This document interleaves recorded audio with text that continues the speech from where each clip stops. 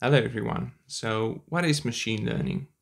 Very intuitively, machine learning is basically the science and very often the art of getting computers to learn from their data and then to act on their own.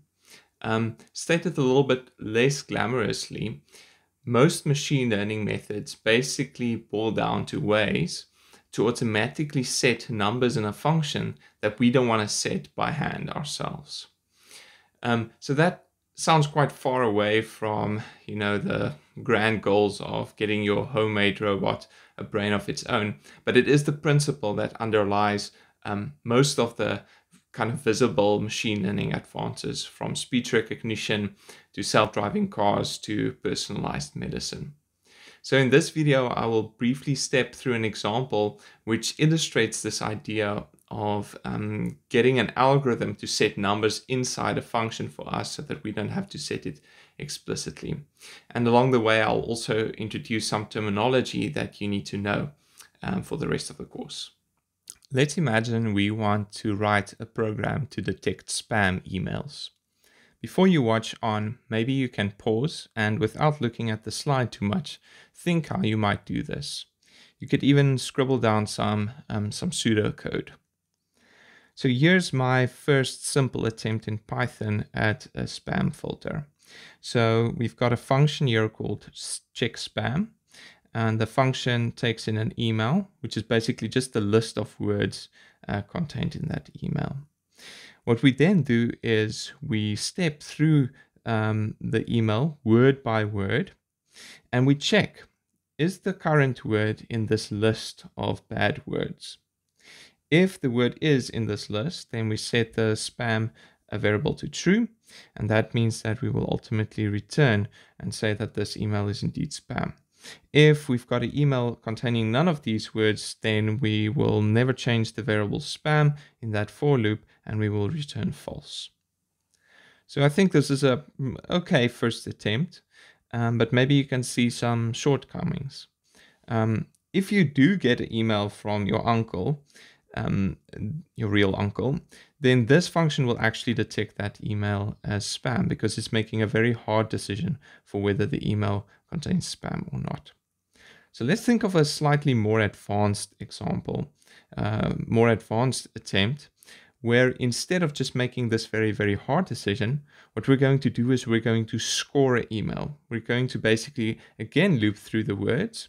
And then based on the badness of the different words, we're going to say this email contains spam or not.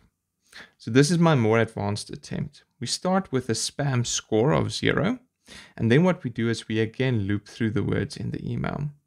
If the word is in our bad word list, then instead of just marking this thing as spam, we're going to increase the spam score. So the higher the spam score, the more likely it is that this email contains spam.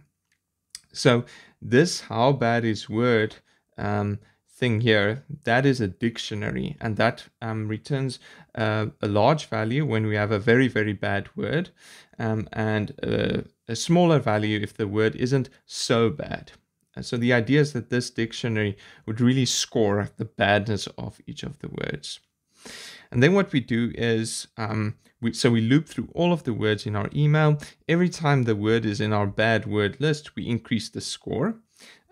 Maybe win will have a bigger score than, I don't know, uncle. So win is a worse word. And then what we do after looping through the whole email and adding up the word scores is we check whether the total score is higher than some threshold. If it is, then we set spam to true.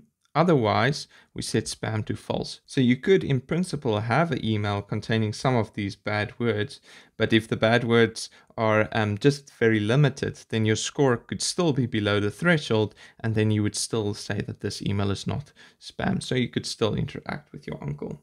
Now the question here is that this dictionary, how bad is word, how do we actually set the values in that dictionary?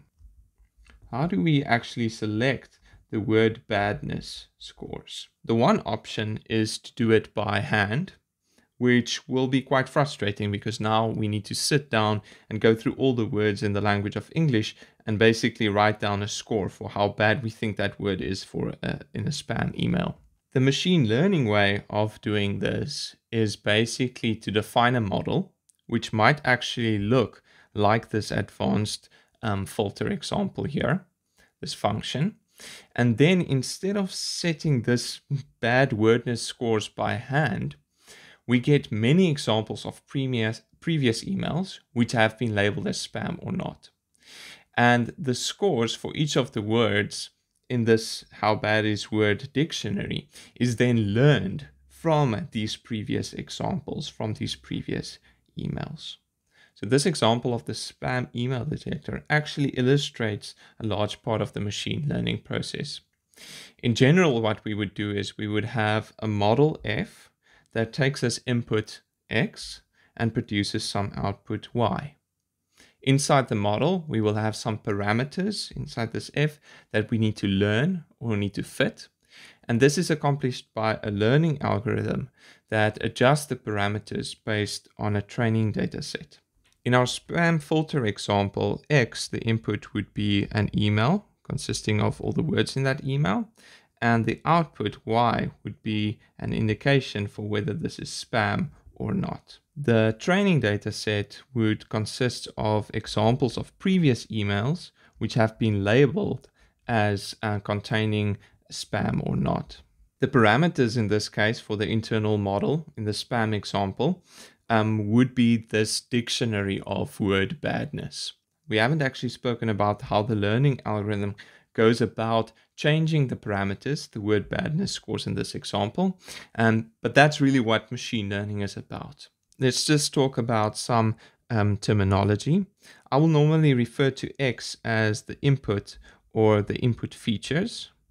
Other people might call it the predictor. That's one word that's sometimes used especially in the statistics literature. They could call it the predictor.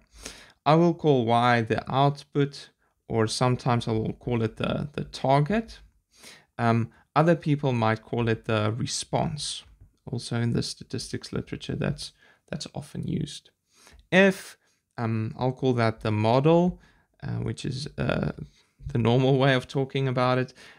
Other people might sometimes call it the hypothesis as well, because you're making an assumption or you have an hypothesis of how this model maps input features to an output.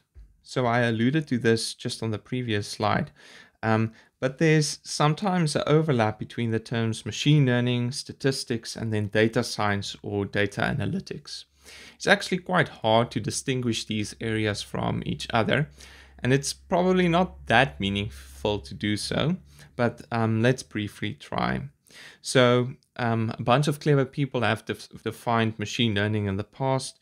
I think the first time the term was used was by Arthur Samuel, who said that machine learning is the field of study that gives computers the ability to learn without being explicitly programmed. A somewhat more recent definition by Kevin Murphy, who wrote a really nice textbook, is that machine learning has the goal to develop methods that can automatically detect patterns in data and then use the uncovered patterns to predict future data or other outcomes of interest. Machine learning is very, very often focused on prediction, basically learning by experience from data and then making prediction for new types of unseen input. Statistics deals with the analysis, interpretation, and presentation of data. That comes from Wikipedia. It's an awesome source.